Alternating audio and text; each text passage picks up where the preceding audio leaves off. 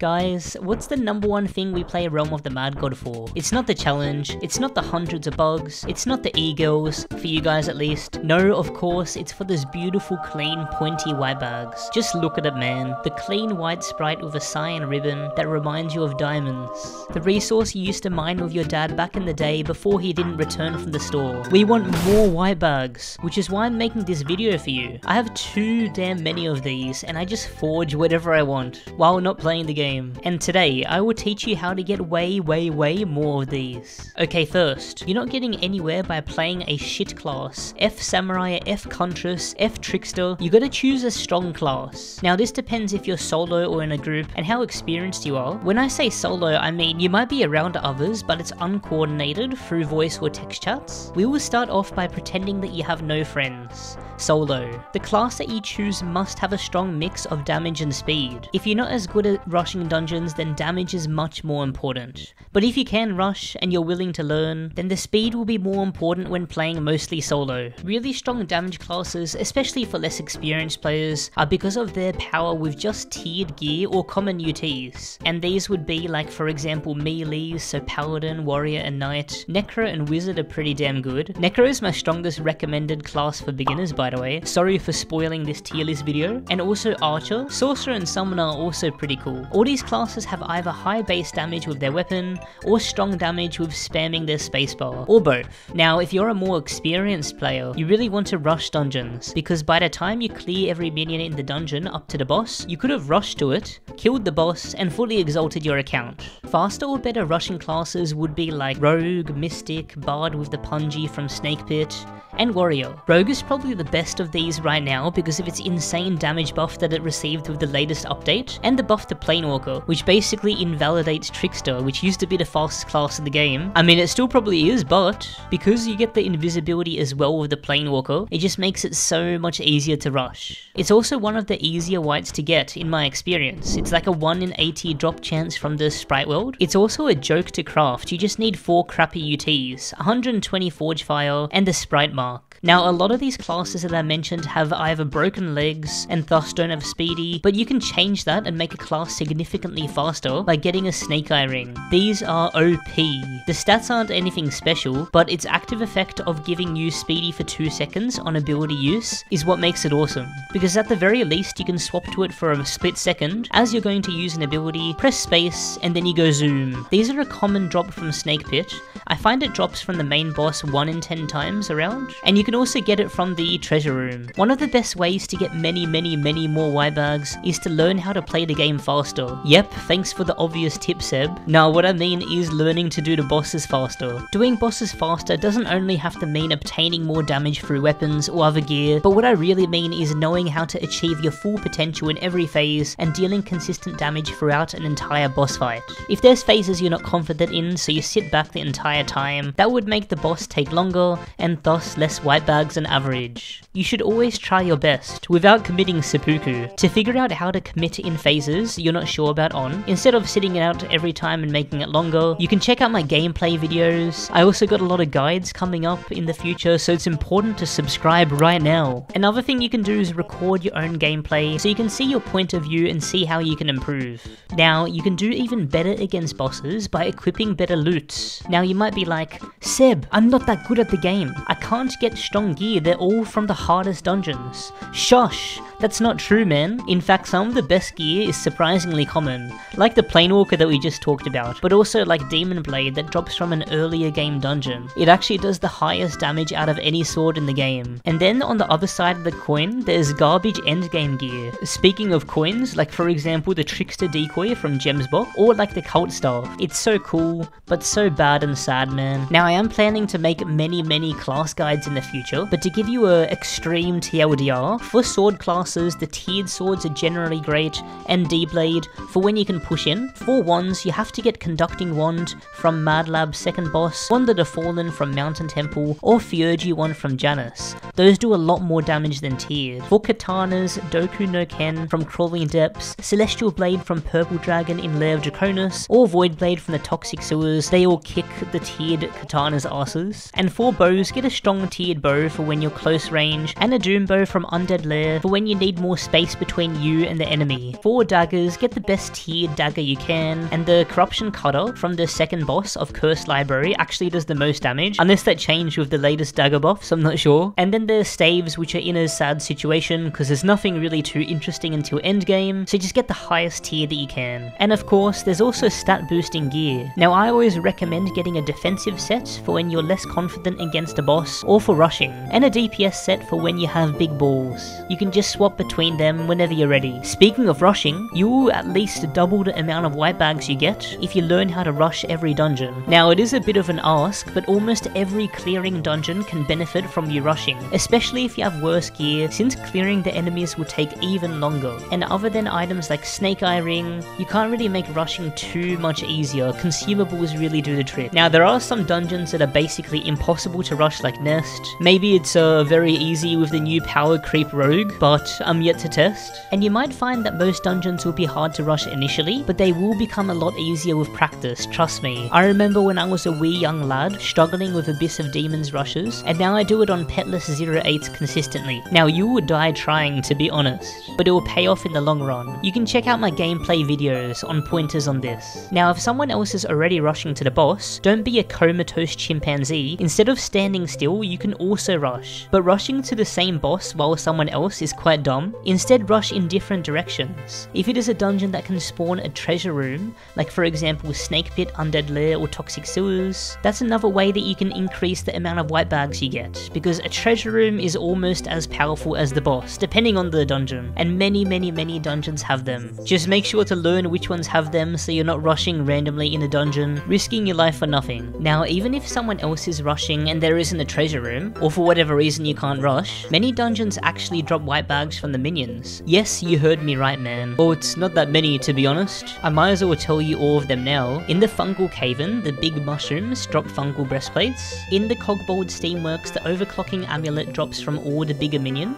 In Shatters, the minions drop the UT armors. And yeah, that's it for Whitebags, but you should sometimes count Cyan bags and ST bags as Whitebags in a lot of cases, because they can be as good and often better. And if you check out the Realm wiki, you'll find half of the dungeons in the game have minions that drop either Cyans or ST bags that can really benefit your account. This includes consumables as well, so instead of standing still like a bozo, you could always pick yourself up a nice item and some fame while someone else is rushing. Now for ways to further boost your Whitebag chance. The best way by far is looking at the events calendar. Love it or hate it, Deca loves to spam events, and the ones you'd be most interested in are the 1.5 times or 2 times drop rate events. There's also the chest events, because they can drop whites from the chest, and sometimes they have Tinkerer events, where if you collect enough tokens you can just claim a Whitebag. It isn't as cool because you don't get to see that beautiful, pointy, cyan ribbon tied Whitebag, but it is an easy way. There's also loot drop potions or clovers, which is very pay to win. You can get many for free from the calendar,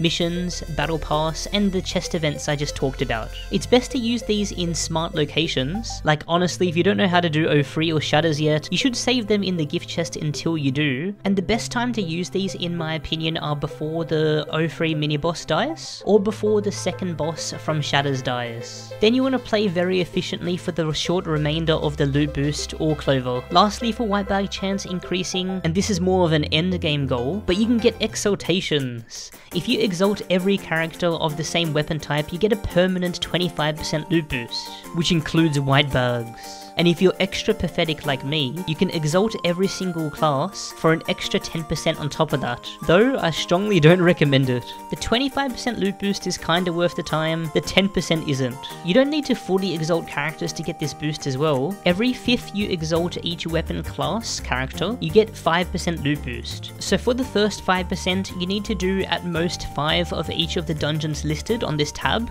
on each class of a single weapon type. I also got an exaltation guide coming to make it even faster for you. Now if you just want to see that gorgeous, plump, but also sleek, angelic Whitebag, there are dungeons that drop it way more often than others, like for example Snake Pit, Sprite World and Ancient Ruins, but it's much smarter if you go for the Whitebags of higher value and ones you actually need that would benefit you. Like the one from Ancient Ruins is straight poo-poo. Decide your character that you want to improve. It could be the one you're using to farm whites or another, then use the DPS calculator that will be linked down below below to compare weapon damage to see which one does the most. Keep into account the other variables like range and spread, because they can decrease your damage in practice. And then look on the RotMG wiki at where all these items drop, including the non-weapons. Then find where the dungeons drop, and you're ready to go. This is your best temporary go-to until I release the class guides. Now, you know what can sometimes be better than a white bag? Yep, it's the like button, so smash it to let me know you made it this far. Also appreciate all my supporters on Twitch, YouTube and Patreon. Consider supporting today if you like these guides, because man, they're not easy to make. Enjoy the rest, I love you. Okay, now for some controversy. It's been a while since we had some of that around these parts. I'm going to teach you some special sebchoof tech called smart leeching, and also how soulbound works. Soulbound damage in Realm is an amount of damage you have to deal to qualify for loot. You would not get a bag unless you do enough damage. Any more damage after that does not increase your loot chance, it just makes killing the boss faster, which I do recommend usually, but we'll get to that in a second. Back in my day, we used to use floppy disks and horses for transport, and soulbound damage used to be very tough to get. You had to put in a lot of effort to qualify for soulbound on some enemies, like the events, and doing even more damage prevents others from getting soulbound and increases your chances of some items. Pretty scummy, I know, but items are nice. Now that wasn't great game design, but now the soulbound damage is pathetically low. Land like 10 shots at most on an event on the average character and you'll get soulbound, meaning that you can deal a tiny bit of damage, then leave to do other things like killing mobs to get other items, instead of wasting your time at the boss, and then you can return to kill it. When I said that you want to kill bosses faster to get more white bags, I really meant that when that's the only thing you can do. When I want to min-max my gameplay, I jump around as many boss enemies as possible, especially in the realm, then kill lesser enemies for items since there's biome UTs and I'm still yet to get one because they're insanely rare, and then only return to the events when I see the red dot is gone, meaning they're dead, and then I teleport on the silly people that are still there. It's what I did to get these 2 event whites on these HPEs. And I also got this Oreo on this extremely low level HPE from a Penteract, and everyone calls this extremely lucky, which it definitely is, don't get me wrong, but in my opinion, I think only a small portion of the Realm community would have actually gotten an Oreo in this circumstance, because you need to deal with the perfect amount of soulbound damage with this crappy sword to all Penteract towers, use perfect movement with the low speed that I have to get soulbound on all 5 towers. This is an example of how this video gets you more white bags that you otherwise wouldn't. And unfortunately, I can't give you an exact on how much damage you need for soulbound, because you can't exactly count the amount of damage you're doing to enemies unless you have like 300 IQ like me, but you just gotta learn from experience. And now that you know what soulbound damage is and how badly designed it is, you can limit test it and see how you go. Keep in mind that if you nexus or if you enter a dungeon, the soulbound damage you dealt is nullified and you have to do it again or you miss out. Now if you can believe it, I got even more tips for you to increase your white bag chance. No damn way. And this is by playing with others. For less experienced players, playing solo will always be tougher. You'd get more white bags and have an easier time if you played in a mass of randoms. Best way to do this is to go to one of the busy servers. US East is always packed. US East 2 and EU North can also be good at sometimes, and then sometimes US West 4, US West, and US South are actually alive. This can change though, and probably has if you're watching this video months after I posted it. You can join my Discord at discord.gg/sebchoof and ask in the help channel on what the current active servers are, or any other questions you might have. We have the best RotMG community around, and all your questions get answered promptly. Now if you're more experienced, something actually better than playing solo is playing in an organized group, even if this just means 2 people, because every person adds a small amount of HP scaling, but the damage a stacked character brings to the table is way worth it.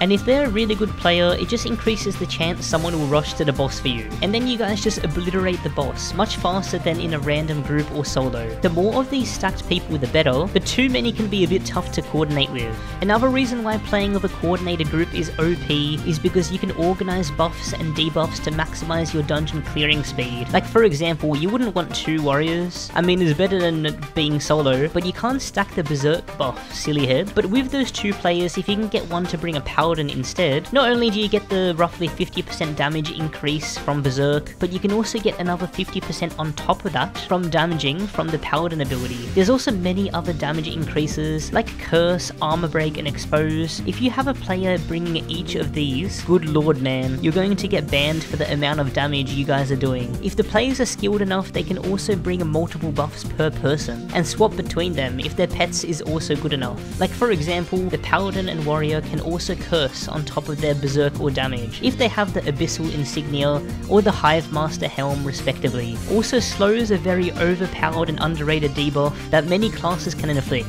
It increases your survivability by a ton because it puts enemies on a leash, but it also helps you deal way more damage, since you have more confidence to push in and the boss will be slower moving. If your group does have all skilled players, you can coordinate rushing to find bosses and tea rooms as efficiently as possible by splitting up, and if you are playing in this group, you must take advantage of the new party system. Instead of sitting on the portal waiting for each person to come into the dungeon, which can be annoying, make a party and call in the party chat or in your voice chat for people to teleport on you when you're in the dungeon, because after you make that call, instead of outside the portal, you can just start rushing right away. If you want to become a godly demon realm player, make sure to subscribe because I'm planning to upload heaps more guides. Catch you next time. Peace.